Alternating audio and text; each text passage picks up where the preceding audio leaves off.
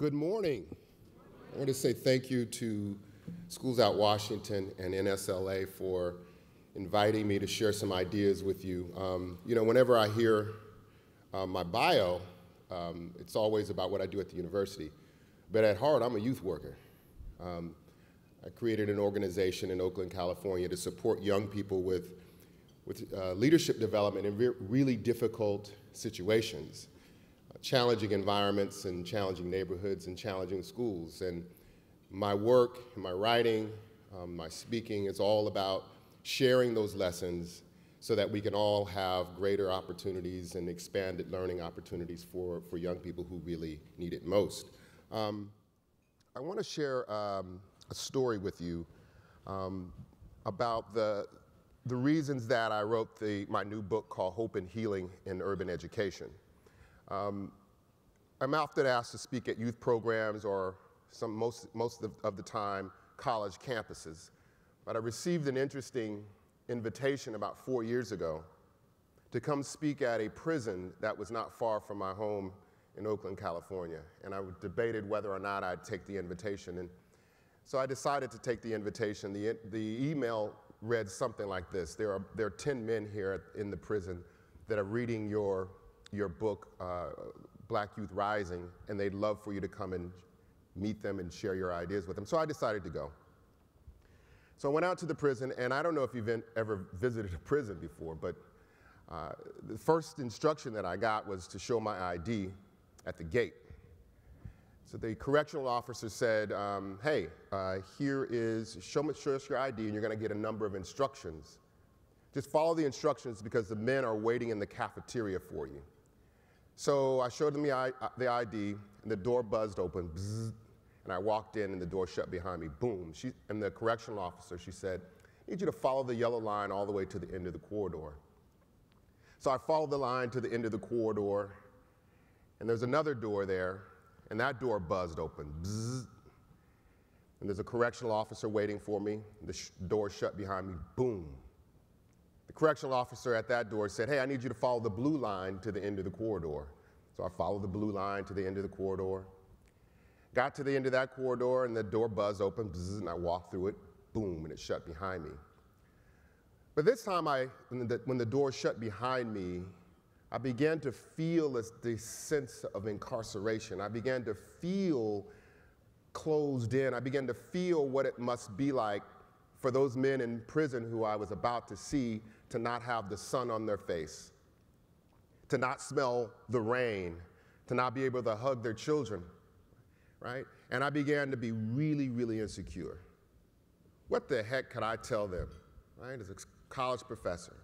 What am I going to share with them that has any impact on their lives? And so I began to feel insecure, and I walked into the cafeteria, and the correctional officer, as they opened the door, they said, the men are excited that you're here. Now, I had expected 10 men to be waiting for me, but as they opened the door, I was surprised and shocked to see 200 men waiting for me in their orange jumpsuits. And they ran up to me, hey, Dr. G, we're glad you're here, man. We're really glad you're here. I'm like, man, I'm glad to be here. I'm really glad to be here. He said, man, my name is Tony. I've been here since 1987. And I felt just like you did when you heard that. Another man came up to me. He said, hey, man, my name is Chris. I said, hey, Chris, how you doing, man? He said, we're really glad you're here. We love your book, man. Look, man, I've been here since 1989, right? And one by one, they began to tell me about how glad they were to see me, but also the year that they were brought into incarceration. And again, I began to feel incredibly insecure, and so I took the talk that I was about to share with them and ripped it up and threw it away. I didn't know what I was going to say to them. And they pushed me up to the podium, and I got up there without a speech, and I just began to share with them what was on my heart. I talked to them about the challenges I was having raising a 6'4" son in Oakland, California, and my concerns about his safety. I began to share my concerns about my parents, my aging parents, and I just began to talk from the heart. But one of the things I said to them is I said, you're not what you did, right? And that whatever happened, there's still hope for you, right? There's still a possibility. And I said some more words and shared some ideas with them. And then the correctional officer said, it's time for you to leave. And so I got off the stage, shook some more hands, and they ushered me out of the cafeteria. And just as I was getting ready to leave the cafeteria, I heard a booming voice behind me. Hey, Dr. G. I'm like, who's that? And I turned around, and it was his brother. He must have been 7 feet tall, 350 pounds. I'm not, this is a true story. And I turned around, I was like, hey, brother, how you doing? And I'm a tall guy. He said, Dr. G, I want to let you know, man, check this out. Those words you shared with me, bruh, they got me, man. They touched me, man. I really want to appreciate your humanity showing up for us today. I'm like, man, I'm glad that you got those words. He said, no, man, I want you to really know that those words you shared with me touched me. I'm like, I'm glad they did, man. He said, you see my face? And he kind of bent down. He had a scar that went across his face. He said, people in here think I'm really tough, but I'm not, man. Just because I'm tall and I'm big. And I got in a fight a few years ago and they cut me, man. And it's hard to keep a sense of hope in here. And it's hard for us to stay sane in here, man. It's really tough. And so we have to do things to keep a sense of hope. I said, really, man, I'm sorry to hear that, man. I'm really sorry to hear that. He said, but there's something that I do that keeps my hope up in here, right? And I said, well, what do you do, man? And he reached into his pocket. And I was like, oh, no. Are you reaching into your pocket? And he reached into his pocket, and he pulled out a little bottle. And he opened the bottle up, and he blew bubbles. And the bubbles floated over my head. And my first thought was, did this big brother just blow bubbles in my face? Why is he blowing bubbles? And he said, as the bubbles were floating over my head in the prison, he said that this reminds me of when I was a child, right? It gives me a sense of hope. When I blow bubbles, it gives me a sense of peace in here, man. And so they allow me to blow bubbles, and this is what I do every day. I carry this bottle because it gives me a sense of peace and hope and possibility.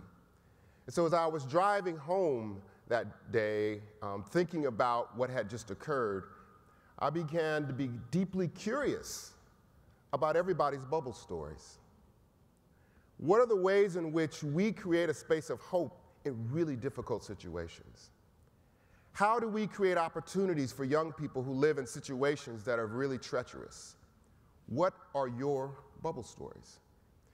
And I believe that our young people in America, that our job as youth development professionals and as educators and after-school providers are to create bubble stories for young people.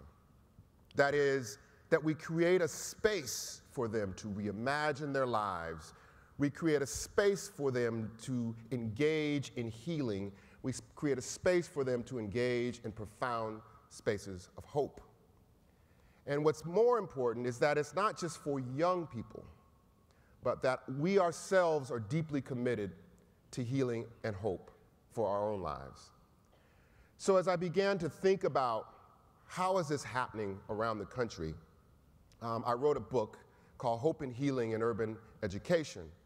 And in the book, I document stories, bubble stories around the country, stories in really difficult neighborhoods and schools. For example, I'm going to share a case study with you in Richmond, California, where the director of the program decided to use love to get young men to put their guns down. Or in the south side of Chicago, where they saturated a neighborhood with healing opportunities for young people to heal from their exposure to trauma. And so this notion of hope and healing, I believe, is the most central strategy, an important factor in supporting young people's development in America today. But there are challenges to hope, right? I was sharing these ideas with my son, who is now at UCLA. I was like, yeah, I'm trying to write a book about hope, but he shared with me, Dad, you got to listen to this album. You guys know who Kendrick Lamar is, right? So I listened to Kendrick Lamar's album, right? And not his most recent album, because his most recent album is very good too, but this is his earlier album. And he said, I'm a good kid in a mad city, right? I'm a good kid that has to navigate my way between the Crips and the Bloods. I'm a good kid who has to navigate poor schools and poor teachers. I'm a good kid who has to decide which block to take to avoid the police. I'm a good kid in a mad city. And I think that our places, our after-school programs, our extended learning opportunities are trying to extend spaces for those good kids in sometimes mad cities. But the research suggests the same thing. James Gabarino calls it social toxicity, right? That is, oftentimes the environments in which young people are forced to develop are embedded in socially toxic environments. Gabarino says, just like there are physical toxins in a building, imagine your own home or apartment building or where you work, if there was lead paint or asbestos, right? That eventually that lead paint and asbestos will make you sick, right? And if you're not healed from your exposure to that physical toxin, it can become lethal. Gabarino says in the book called Raising Children in a Socially Toxic Environment that social toxins are sometimes actually more lethal than physical toxins because you can't see them. You can't smell them. Social toxins are things like fear, insecurity, shame, disappointment, stress, anxiety.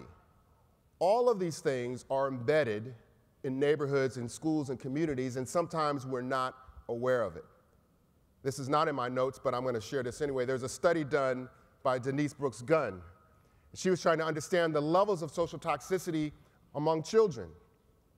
And she wanted to know what is it in the environment that makes some children have greater stress than others. And she simply asked kids, how often do you hear a siren in your neighborhood?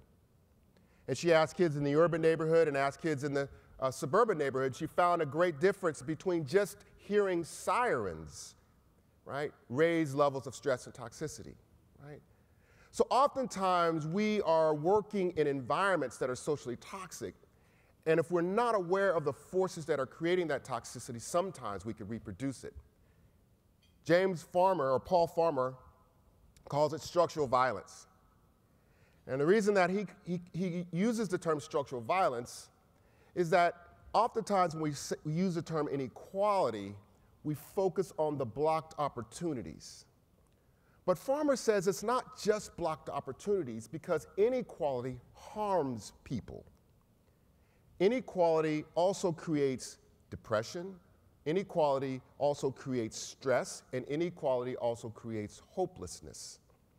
These are all fundamental ingredients that make it much more difficult for us to support young people. So here's an example. You may be familiar with this example at Spring Valley High School in South Carolina. This is kind of rolling around the internet last year. Girl's on her phone. The teacher says, put your phone away. Student is defiant. Calls in the principal. The student refuses to put her phone away. The principal calls in the school security, which is a police officer, and what ensues is the police officer pulls the girl out of her desk, flips her over, and then pulls her out of the classroom in front of all of the students, right? The most insidious part of this act, or what happened, is actually not what the police officer did. When I saw this and I heard about it on the news, what was most insidious about it is how the news covered it. I remember one newscaster saying, well, what did she do to deserve that? And I was immediately shaken by that because I was thinking if that was my daughter, there's no way, right? There's nothing that can justify that action to that child. We need to be thinking about how each child that we work with and engage with are our children. And there is no excuse for these kinds of actions in our schools. So I'm going to take you to my neighborhood in Oakland, California, right? And sort of lay out some examples of the socially toxic environment that young people in Oakland, California, and in many chocolate cities around the country are forced to deal with, right? And this is a map of Oakland. Oh, this is a really bright, right? This is a map of Oakland. Oakland is broken down by the flatlands, and then this area here, where it's a little bit lighter, are the hills. Oakland is also broken down geographically or socioeconomically.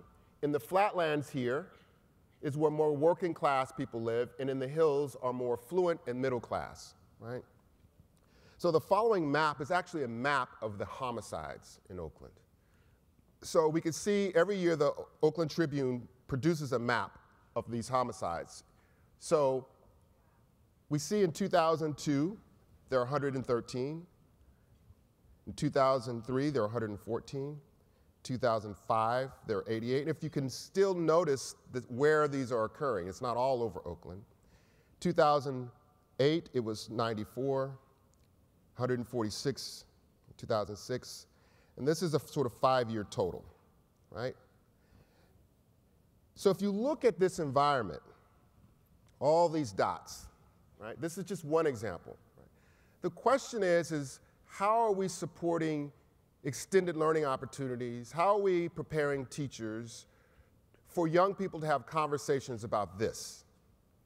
Their exposure to homicides, their exposure to these forms of social toxicity, right? When we talk about these kinds of social toxicity, they create hopelessness. And the research suggests that hopelessness is a predictor of violent behavior. Hopelessness is a predictor of fatalism. Hopelessness is a predictor of depression. It's a predictor of a number of behavioral issues. So the extent to which we address hopelessness, the root cause, will have an impact on other kinds of symptoms that we see among young people. But the challenge is that how do we support teachers and community workers to respond with these issues? And I call them existential questions, right? These are questions not about the youth development strategy. These are not just questions about the kind of programs that we provide for young people, but these are questions about your life, about your well-being. One of the things that we do in our trainings with young people, when people ask us to come and train and provide support for after-school programs, one of the things we say is, we don't give you just a tool to then go work with young people. We want to know what's going on in your life, because we believe that well people are better they're better when they're supporting young people. If you're not well, how do we expect young people to be well, right? And so we begin with existential questions about your life. Are you happy? Are you stressed? Where's your life going? Why are you here? What is your legacy? These are existential questions that you don't need to have an answer for, but you should be wrestling with it, right? Because our belief is that when we are strong and vibrant and flourishing for young people, then we also create the kind of environments where they can flourish as well. So what is hope then? And then how do we build hope in our programs and our youth development and extended learning opportunities? The research says that hope is a function of 3 things.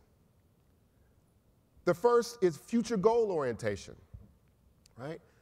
Where young people can see their lives beyond the present condition, can see their lives beyond the harassment by the police, or see their lives beyond the fact that they may have to find a place to live. They have to see their lives beyond the present condition, right? How are they goals, not just goal setting. One of the things we talk about is a courageous imagination, right? It's not just I want a goal to finish high school. It's not just a goal that I want to go to college. It's that I want a life for myself, to see far beyond the present condition, right? We use the term imagination because it is the imagination that allows us to navigate and create a sense of justice for young people. What we say is we want young people and adults to fall in love with justice. And you fall in love with justice by engaging yourself in a courageous imagination, not about what is, but about what can be. The second is pathways, right? How are we creating pathways for young people in urban environments and suburban environments and rural environments? right? What are the opportunity structures that are available in your school and your after-school program to actually allow for you to walk towards that path to your future goal orientation? And then lastly, a sense of agency, right? This notion that I can do it, this idea that I can actually walk on that path. And if we can create future goal orientation, robust and courageous pathways, and a powerful sense of agency, then we're building hope for young people and we're building hope for ourselves. So my friend Jeff Duncan Andrade wrote a wonderful article in the Harvard Education Review about hope. And he named 3 types of hope: material hope, which is about changing the material conditions in young people's lives; Socratic hope, which is questioning the conditions, questioning the ideas or questioning the ways in which schools are functioning or after-school programs are functioning. And then lastly, audacious hope. And audacious hope, he says, is healing from oppression in order to transform it. And this is where I think our programs and our youth development strategies need to spend some time, right? That we understand that in many of the communities and schools that our young people are, or their families, they may come to us with some sense of hopelessness, and that our job is to heal from those conditions and then put them on a pathway to transforming the issues that created the harm in the first place, right? Examples are as simple as young people organizing to get police out of their schools and invest in books, right? And so I'm going to share with you some case studies about how we can begin to support hopefulness in our programs and program strategies. They say that you're not supposed to put more than 3 or 4 words on a slide, but I put this up there anyway, because I want to read it. I'll break the rules, right? Youth development and civic engagement strategies designed to engage America's most disconnected young people will only be successful to the extent that they address hopelessness, right? That this issue of hope needs to be fundamental to how we're thinking about our programs and strategies. So then what does it look like? How do we actually build the strategies? Virginia O'Leary gives us a model, and she says what generally happens in life, and this is relevant to us and it's relevant to young people, is that we're walking along and then some form of social trauma can happen. We could lose a job, or lose a loved one. We could change schools. But when that form of social trauma happens in our own lives or in young people's lives, there's a loss of productivity, right? That our normal level of functioning declines. And when our normal level of functioning declines, we have 3 options. The first option is just survival, right? Which is what many young people are participating in, right? Survival is just, I just need to get through the day. Man, if I could just get through the week, I'll be okay. Maybe I just need to just get through the month, right? So survival is the first option. But if we get the kind of support from our programs, support from loved ones, we could recover to our normal level of functioning. We're okay again. But then she says there's a third option that she calls thriving. And thriving is essentially means that you're more resilient, that you're more powerful, that you're more insightful than you were prior to the instance of the trauma, that you're better off, right? And that our programs need to be thinking about not just survival, not just recovery, but actually creating thriving environments for young people to understand their social conditions, but also to transform it. I was explaining this idea to a friend of mine who's a botanist at UC Berkeley, and she was like, well, you know what? This thing called social toxicity, we kind of do this similar experiment, Shawn, in our labs at UC Berkeley. And she says, what we do is we take these plants and we put them in these gas chambers, right? And we pump the gas chamber, the chambers with toxic gas. And what we do is we sort of measure how long it takes for these plants to die. I was like, wow, that's morbid. That's not exciting. How is that related to what I'm trying to talk about? She says, just wait. One time what we did is we took a community of plants, right? We put those community of plants in that same gas chamber. And we pumped the gas into the chamber just like we did with one plant. But this time something miraculous happened.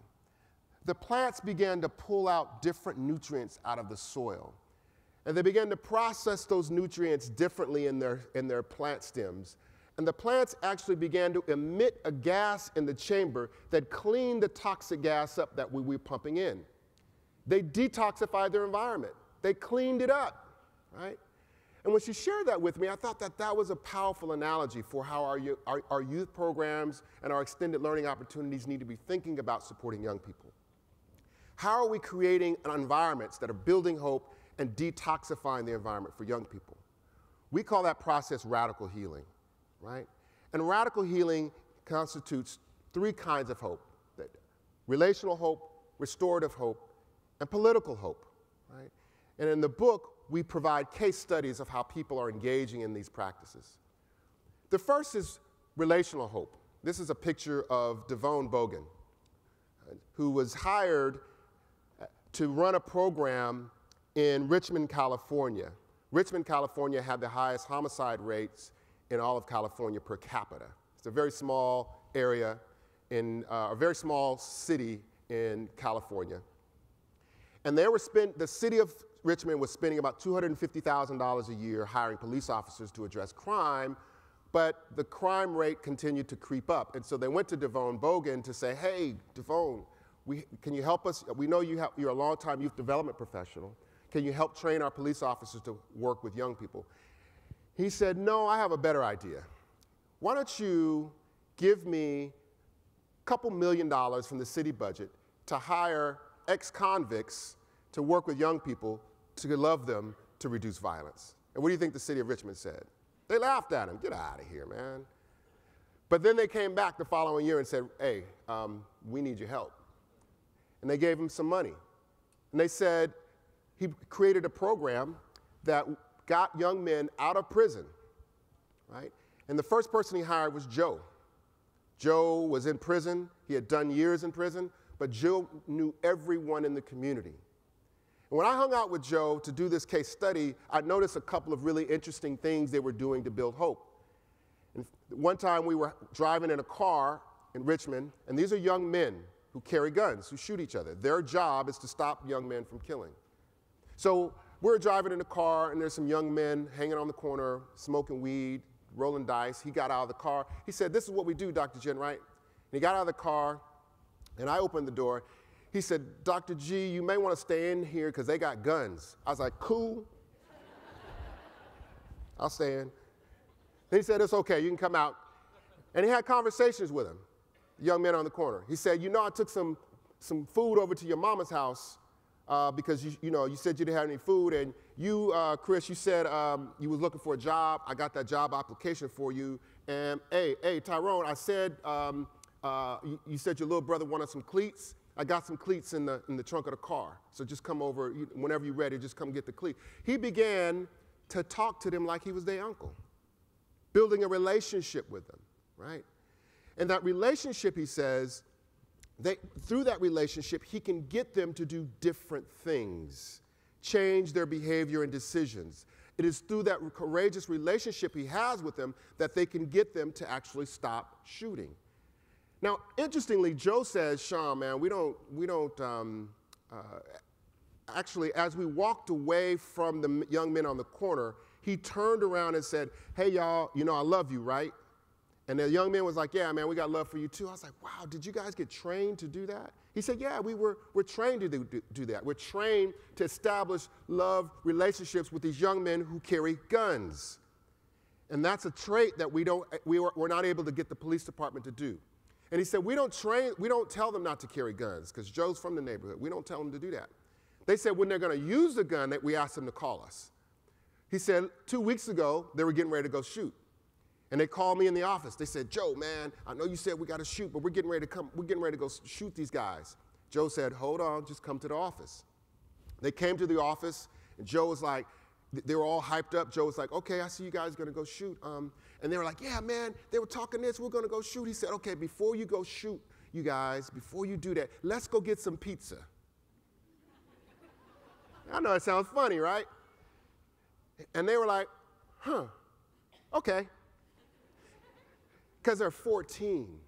They're 13, 14, 15-year-old children, right? So by doing that, Joe can get them to make decisions about their behavior. And after years and years and years of hiring people like Joe, this is the result of the relationships that they build in Richmond, California. The program began in 2009 with about 45 homicides. They did a research study just in 2014, and they brought the homicide rate the lowest it's been in decades, right? These are the kinds of outcomes that we get when we use relational hope, right? We can actually change the conditions, the environments, and make them vibrant for young people to flourish. The second is called restorative hope. Restorative hope is the ability to restore and create healing opportunities for young people, right?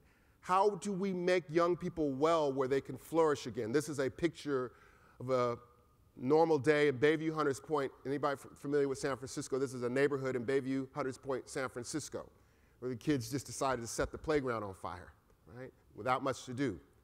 A friend of mine had been a longtime youth development professional, ran a program called Hunters Point Family in San Francisco. And something odd had happened. There was shootings in the neighborhood, but this time someone walked into the youth program and actually shot one of her adult youth workers. And she came to us very upset. And we were able to work with her and provide some support so that she can have the kind of mental health to continue. And she had decided that she's not going to do youth work anymore. She was tired of it. We got her a sabbatical, and she went to New York, and she saw the Harlem's Children's Zone, and she came back with a different kind of imagination about what the community needed, about what young people needed. It wasn't just the after-school tutoring, but they actually needed places to heal. She said, if I need to heal, then certainly the rest of these young people do. So she came back and she did a study.